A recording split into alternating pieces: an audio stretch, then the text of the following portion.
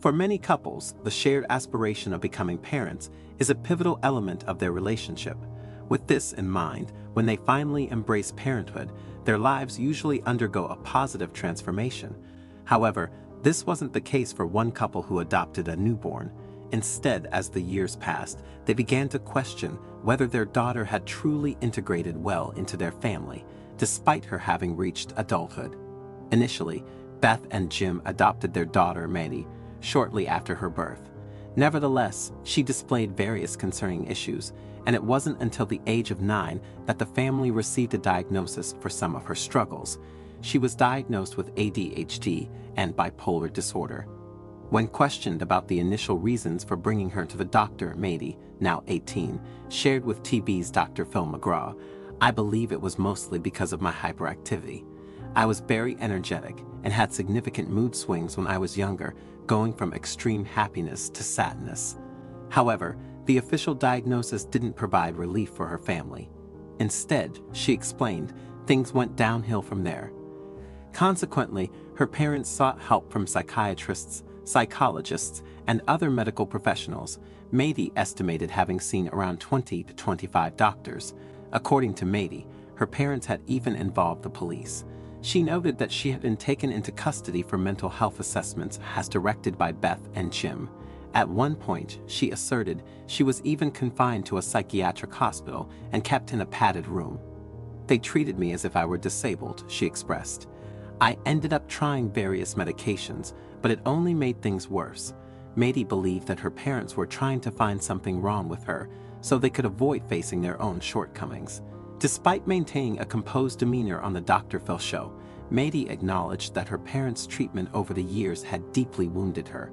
She shared glimpses of her ongoing internal dialogue with a psychologist, much of which was profoundly emotional. Among the thoughts she shared were feelings of being damaged goods and disposable, along with the belief that her parents would treat her better if she were their biological child. Moreover, Maddie saw herself as the black sheep of the family and believed her parents considered her younger sister to be flawless. Arguably, the most distressing sentiment was Maddie's belief that her parents regretted adopting her into their family. She revealed, "My mom admitted she wishes she had thought more about this adoption. When I heard that, I felt abandoned and unloved." However, Beth and Jim, Maddie's parents, presented a different side of the narrative.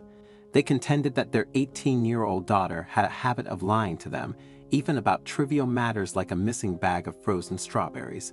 "We discovered the entire thawed bag in her room," Beth noted. Furthermore, her father shared an even more distressing incident.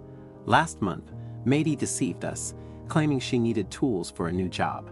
Beth and I decided to buy the tools," Jim recounted.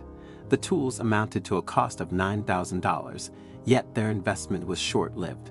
A few days later, we found out that Maddie had returned all the tools for cash, Jim added. Moreover, Maddie's parents asserted that she had faced accusations of theft from her school's locker room, exhibited verbal aggression, threatened to harm her mother's arm, and experienced frequent uncontrollable emotional outbursts. Due to these reasons and others, Maddie alleged that her parents had evicted her from the family home, a claim Beth and Jim refuted. "You told me to get out of this house after we had a fight," Maddie stated. "Yeah, no," her mother retorted in disagreement. However, Maddie's parents did admit to calling the police to initiate a mental health evaluation for their daughter. Beth explained she was becoming more physical in her actions. She was associating with questionable people, and we didn't know where she was going or what she was involved in. As the family struggled to find resolution on their own, Dr. Phil intervened to provide counseling. Initially, the psychologist shared his observations, stating that Maddie did not appear to suffer from any significant underlying issues, implying that she did not exhibit major diagnosable mental health conditions. However, Dr. Phil didn't absolve the 18-year-old of her behavior. "You do have behaviors that need improvement," he candidly informed Maddie. "Oh yes," she responded, nodding in agreement, clearly committed to self-improvement. He then turned to her parents to offer guidance. "I do believe that Maddie has been questioning her identity and place in the family," Dr. Phil explained, "and both of you have a significant role in addressing that. Loving someone doesn't mean you have to approve of everything they do. He emphasized eliciting applause from the audience for his final remarks. He continued, "That's something she needs to grasp. You might not endorse her actions on a random Tuesday afternoon, but she needs to understand that, irrespective of that, you love her unconditionally."